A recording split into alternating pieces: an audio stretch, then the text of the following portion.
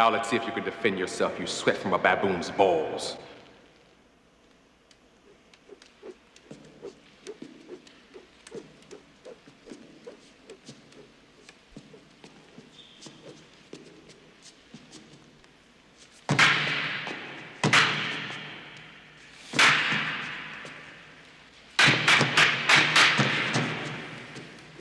So you say you can have a woman who'll obey your every command, but you'd rather have a woman who has an opinion?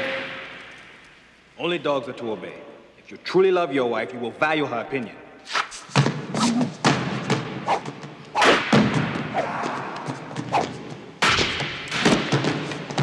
Hippopotamus shit! You're the heir to the throne of Zamunda. Your wife need only have a pretty face, a firm backside, and big breasts like cassava melons.